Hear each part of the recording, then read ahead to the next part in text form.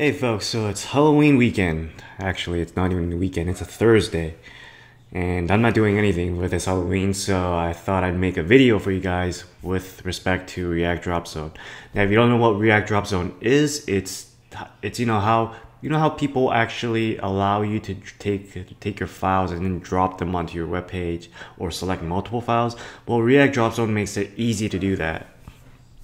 All you have to do is actually just do a npm install or yarn add react-dropzone, and you're good to go. You could use a hook, or you could use a wrapper component for it. I don't know how to use hooks. I mean, I could learn it, but I don't have enough time. So what I did is I actually just used the wrapper component. So if we pop on over here, and note that this actually react-dropzone, I'm doing this 16-hour fast, and I just ate a bunch of food right now, so I'm burping, getting to me. I was like, oh man.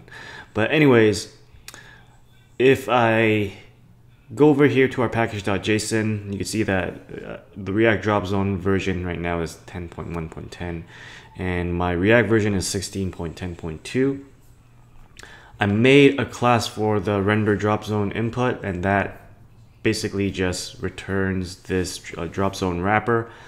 I'm importing dropzone and I'm importing image. That's just an image resizer. You can see what that package does on your own.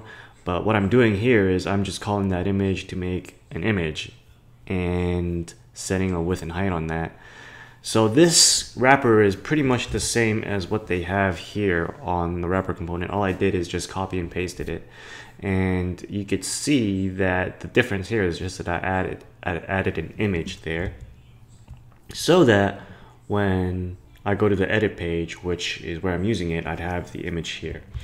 Now you might be wondering why I'm using CloudFront. Well, the thing is, if you're using this image resizer, and if you're putting your image somewhere local, like I put it in my assets folder before, and then all my tests failed. I don't know why.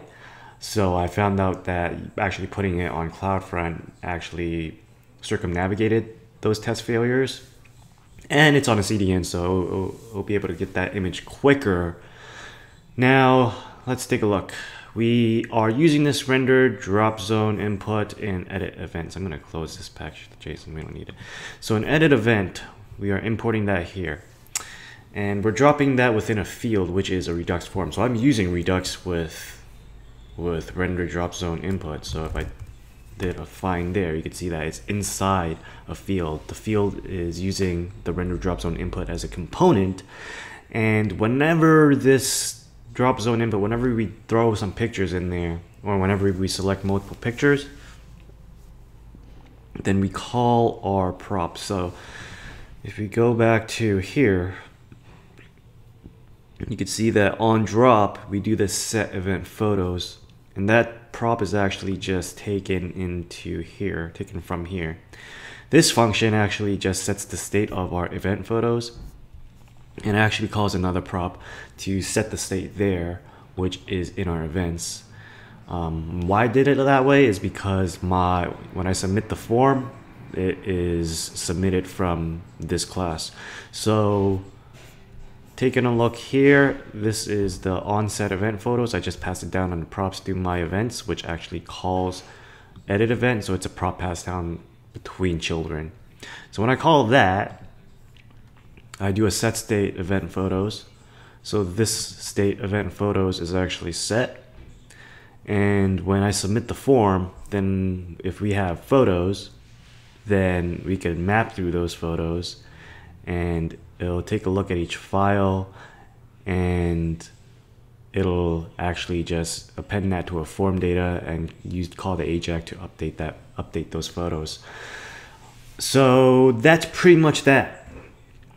Now let's show you how this works. So you could just take some photos here and just drop them on there, and it'll tell you that it's uploaded. It's a nice UI thing to have the file names shown. That's not actually a part of React dropzone.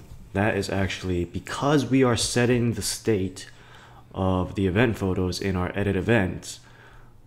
I can also use that state to pretty much just configure or manufacture some list items, which are what those file names are. They're list items. And then I just plop out that list of accepted files there if it exists.